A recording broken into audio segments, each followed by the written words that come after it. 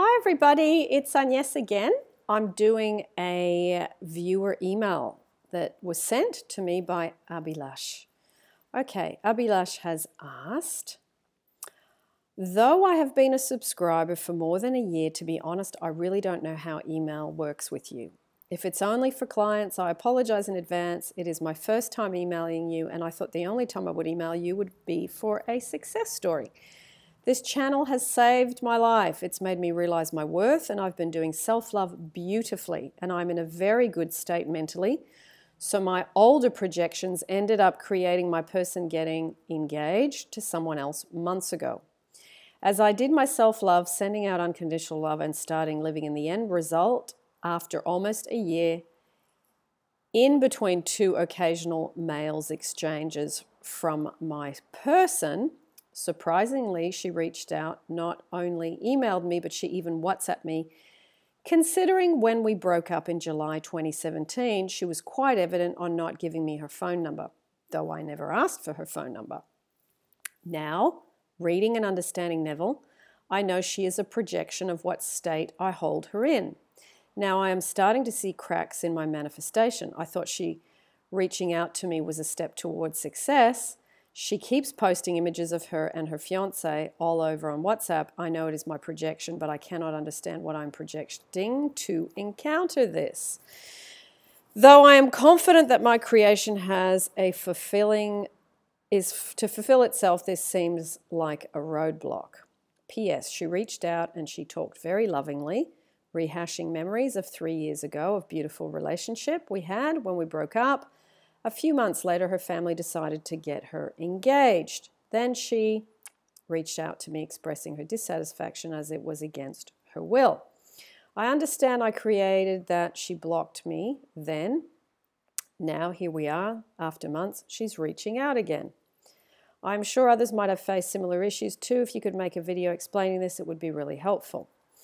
Okay, so Abilash, I'm going to go back to...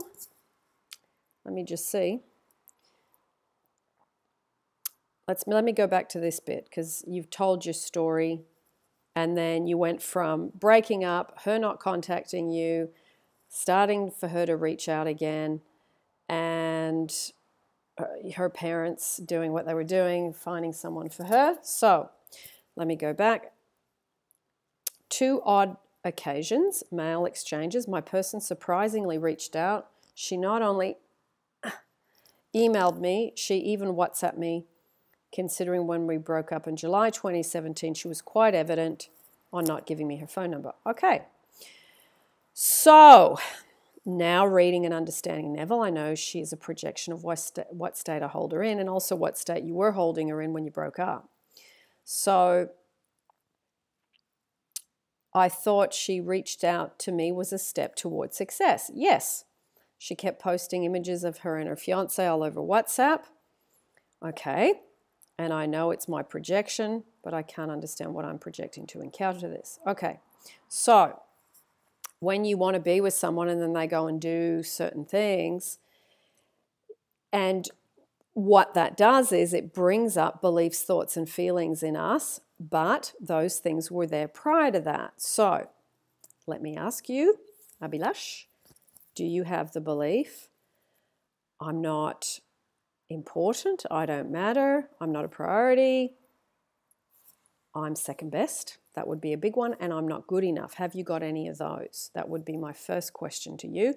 I'm not saying you've got all of those, but I dare say there's a chance you would have at least one, and one of those really strongly, if not more of those, okay?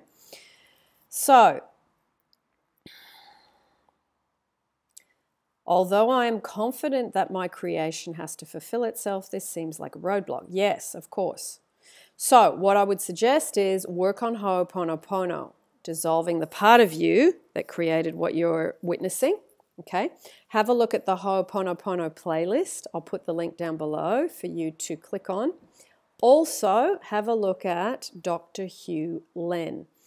He's done this interview about Hoopononpono where he talks about how he dissolved the part of him that created him being around all these people that had mental illness, and he was a doctor at this hospital. Now, for those of you that don't know the story, he actually worked on himself while he was in the hospital. He didn't treat the patients because he understood that if he was in this environment, what was around him was a reflection of him. Okay, so I will put that interview down below. It's really interesting. It goes into more detail with Hoopononpono. And you can also work on the inner child meditation that he takes you through. It's fantastic. It goes back to old childhood stuff because that's where a lot of this stuff started for us. Okay? So, P.S. She reached out and she talked very lovingly, rehashing the memories of 3 years ago of a beautiful relationship we had. Okay, that's great. Good, positive thing there. A few months later, her family decided to get her engaged, and then she reached out to me expressing her dissatisfaction of it. It was going against her will. Okay. So you have to know that this is the contents of your consciousness, you thinking about this, what she has said to you. So you've got to delete that within you. Revise it. Create it the way you want if you want to get rid of the emotional state about that. Have a look at, I'll put the link down below for revision, and you can check that out. And, you know, revision comes from Neville Goddard, okay? So, you said, I understand I created that. She blocked me then. Now, here after a few months, she's reaching out again. Yes, so we create all stages through our emotional state, okay? A lot of this stuff around a specific person is our emotional imbalance. It is our fears. It is our doubts. It is our not feeling good enough, not feeling important, not feeling a priority, not feeling loved and wanted, not feeling lovable, that collapses all this stuff and creates all this chaos.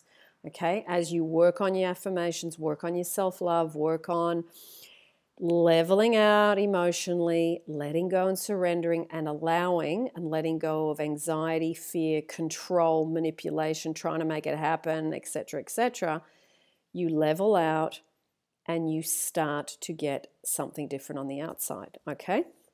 So I hope that helps you, Abilash, and it's, you know, things are not set in stone.